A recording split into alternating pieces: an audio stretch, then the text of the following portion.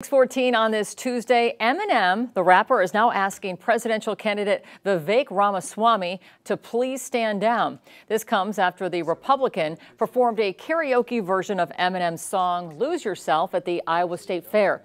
It happened while campaigning with Iowa's governor.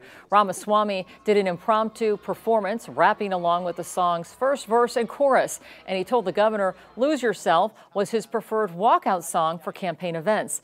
The performing rights organization BMI informed the campaign it will no longer license the rapper's music for use by his campaign. It said Eminem objects to the campaign using his music.